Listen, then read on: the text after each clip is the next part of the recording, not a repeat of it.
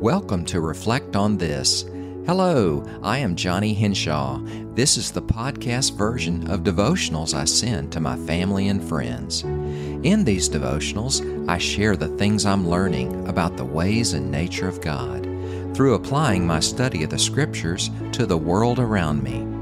And don't forget to keep listening at the conclusion of today's episode to hear about my recommended resources, such as podcasts that I find helpful and encouraging, books that inspired some of these episodes, and ministries that I want you to know about. So let's get started. Please join me today as we reflect on this.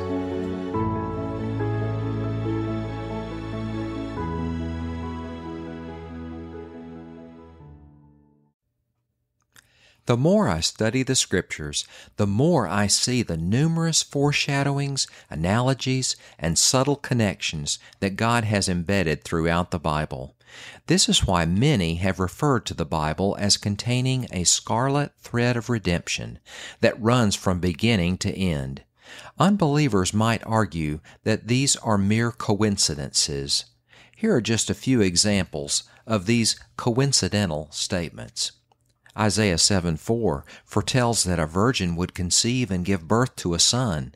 This prophecy finds fulfillment in Jesus' miraculous birth through Mary. Is that a coincidence? Micah 5:2 specifies that the Messiah would be born in Bethlehem. Jesus' birth in Bethlehem fulfills this prophecy. Is that a coincidence? Zechariah 9 predicts that the Messiah would enter Jerusalem triumphantly. Jesus fulfilled this when he rode into Jerusalem on a donkey before his crucifixion. Is that a coincidence? Psalm 22, 16 through 18, poetically describes the Messiah's crucifixion, even mentioning the piercing of hands and feet. Jesus' death on the cross fulfills this prophecy. Is that a coincidence?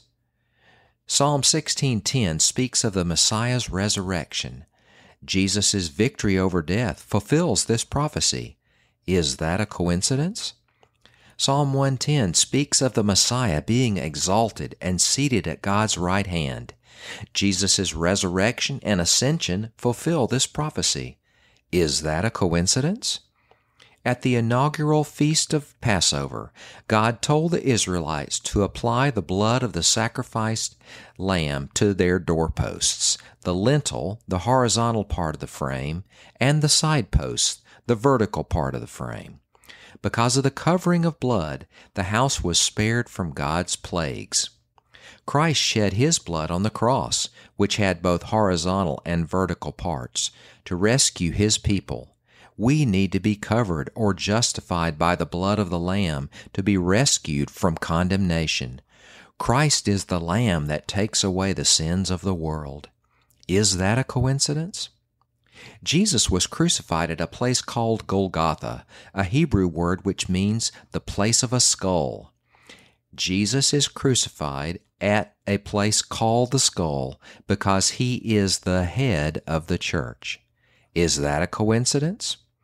Jesus appears to His disciples following His resurrection. The Scriptures say that the doors were shut where the disciples were, and Jesus came and stood in their midst. John 20, verse 19. Jesus entered the room with closed doors.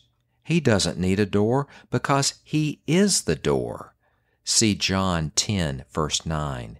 Is that a coincidence? Are these prophecies and foreshadowings mere coincidences? Absolutely not.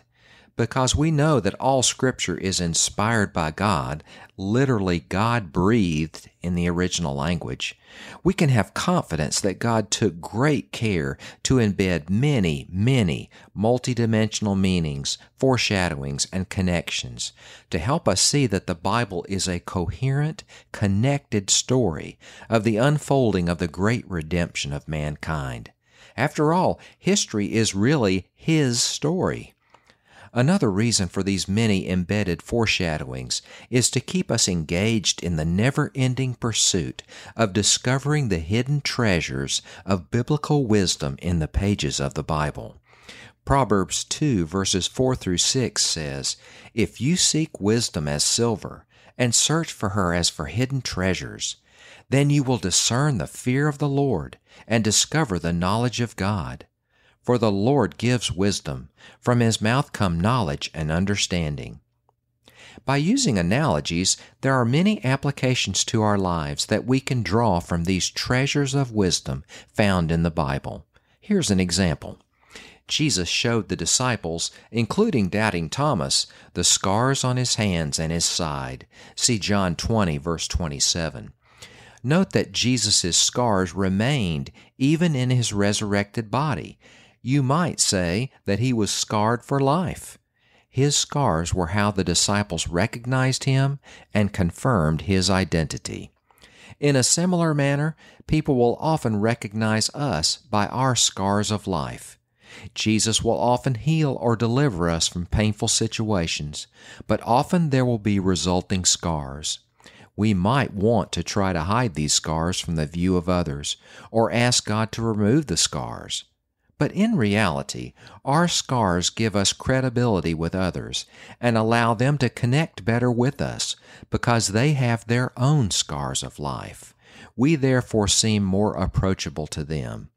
So just as Jesus was scarred for life, so are we. These treasures of wisdom within the Bible are inexhaustible. They are often hidden and subtle, but never coincidental. Will you join me today in digging deep into the Scriptures, searching for the hidden treasures of wisdom? Today, I encourage you to reflect on this. Today's featured resource is the Bible Study software package entitled eSword. This free Bible study software is available for download to a wide range of computers and mobile devices, including Windows and Mac computers, and Apple and Android tablets and phones. The download includes several free public domain resources, including Bibles, dictionaries, commentaries, devotionals, and maps.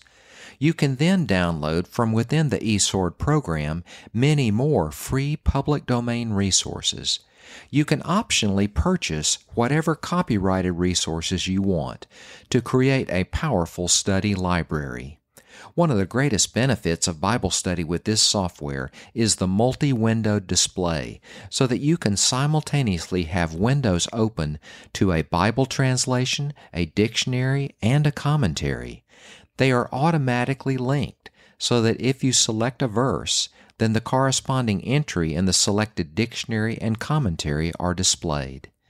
You can also easily compare Bible translations by viewing them in parallel windows. For the Bible translations that have embedded Strong's numbers, referencing the corresponding Hebrew or Greek word, you can hover over a Strong's number and a tooltip pops up with the Strong's definition for that word. To learn more and to get a free download of this amazing study tool, on your computer go to esword.net, that's e-sword.net. On your mobile device, go to your App Store and search for eSword, that's e-sword.